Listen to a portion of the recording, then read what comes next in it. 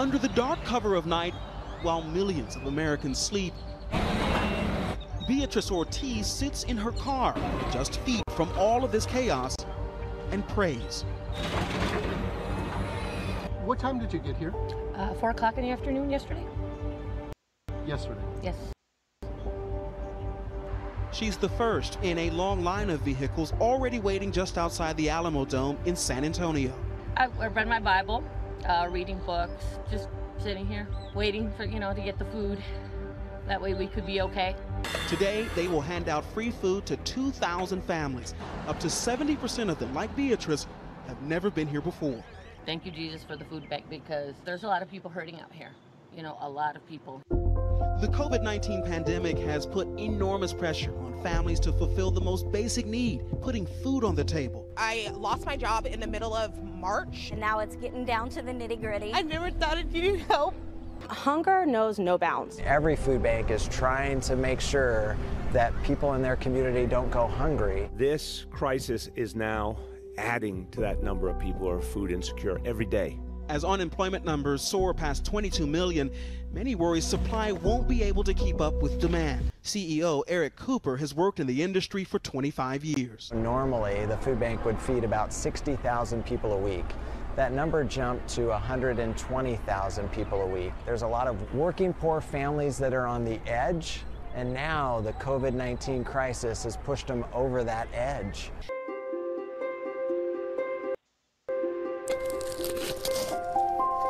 We're gonna give 2 per family too. You guys will be lanes 3 and 4. You guys will be 5 and 6. At 10 a.m., the distribution gets underway, and the first car through, They're already bringing them in. belongs to Beatrice Ortiz, who spent 18 hours in line. Her car is prepped, her trunk empty, and before the food, a surprise, a $20 gas card, and then she is off. Thank you so much, thank you. At each and every station, Beatrice greets and shows gratitude. Good morning. By the end, her trunk is overflowing, Thank you. and so is her heart. Each family would get 1 box, and there's probably enough food in this box for about 2 weeks. Aquarius Branch and Charles Martin are in charge of keeping the food supply flowing. Besides mass distribution, the food bank puts on 3 drive-thrus every week. I would have been one of those people in the car that needed this, and so when I get the chance to choose the product of what they need, it makes me feel amazing. We have to have worries on the front line, and we all have fears and worried about ourselves and our family members, but we have to put that aside and just realize that this is bigger than us.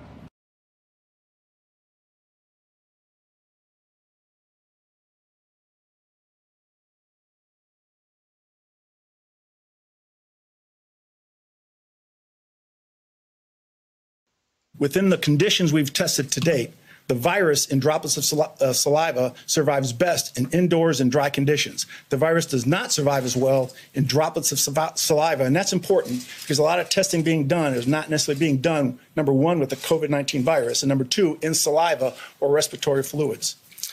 And thirdly, the virus dies the quickest in the presence of direct sunlight under these conditions. And when you look at that chart, look at the aerosol as you breathe it. You put it in a room, 70 to 75 degrees, 20% humidity, low humidity. It lasts, the half-life is about an hour. But you get outside and it cuts down to a minute and a half. Very significant difference when it gets hit with UV rays.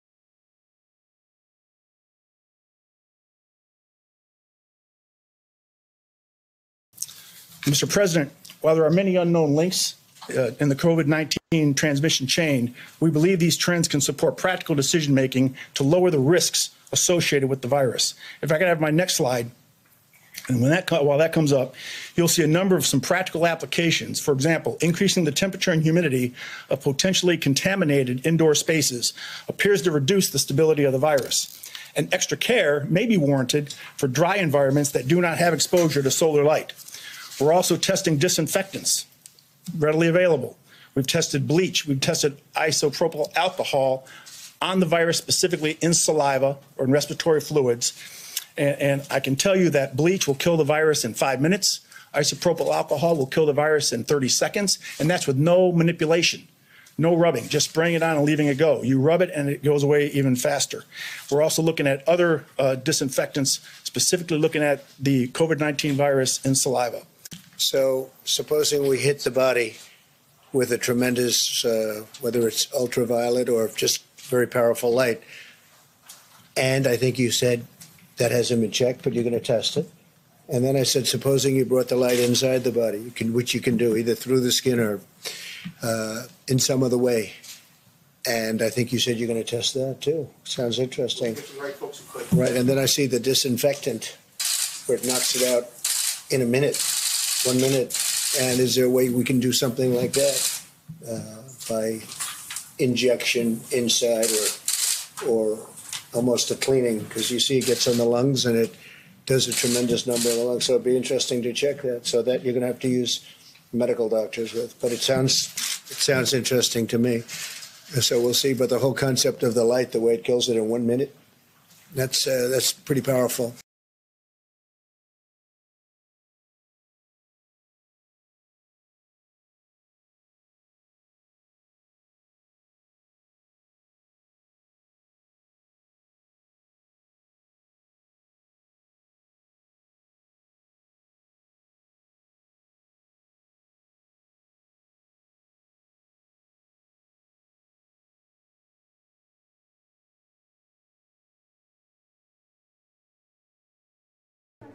Clarify your comments about injections of disinfectant. They're quite No, I was asking a question sarcastically to reporters like you, just to see what would happen. Now, disinfectant for doing this, maybe on the hands, would work. And I was asking the question of the gentleman who was there yesterday, Bill, because when they say that something will last 3 or 4 hours or 6 hours, but if the sun is out or if they use disinfectant, it goes away in less than a minute. Did you hear about this yesterday? But I was asking a very sarcastic question to the reporters in the room about disinfectant on the inside. But it does kill it, and it would kill it on the hands, and that would make things much better. That was done in the form of a sarcastic question to the reporters. So you were asking your medical experts to look into it? No. To look into whether or not sun and disinfectant on the hands, but whether or not sun can help us. Because, I mean, he came in yesterday and he said they've done a big study. This is a study. This isn't where he hasn't done it. This is where they've come in with a final report that sun has a massive impact negatively on this virus. In other words, it does not live well with humidity, and it doesn't live well with sunlight, heat. It doesn't live well with heat and sun and disinfectant. And that's what I brought out, and I thought it was clear.